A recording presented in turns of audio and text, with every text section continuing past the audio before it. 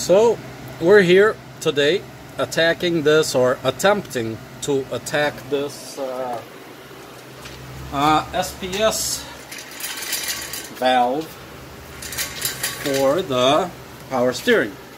While I got this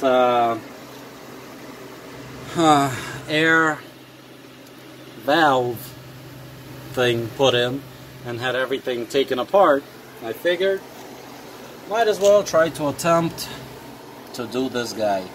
SPS Solenoid. Computer told me my power steering is having this issue, so I've taken the bottom cover off. I don't know if you can see, and I might just have enough access to get it out and back in. So let's see if we can get that taken care of as well.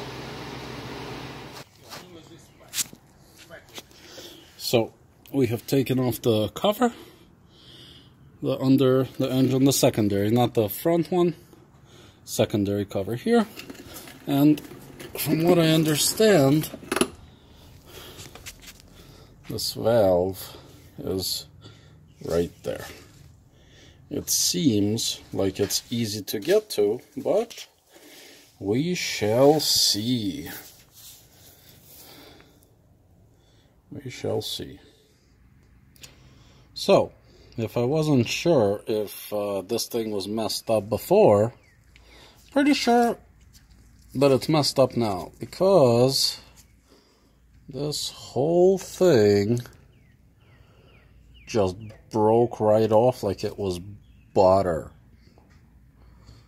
Butter. It was amazing. Just touched it and it came right off. Unbelievable. As I'm sure it's supposed to be attached to the solenoid. Pretty sure I found the problem right here.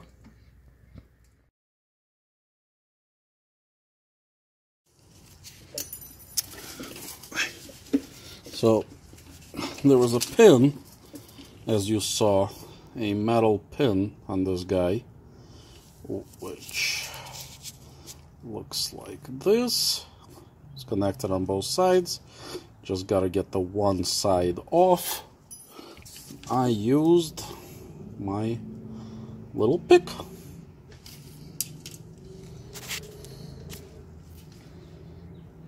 Now I assume I just gotta push on the pins in there and the plug is gonna pop right out.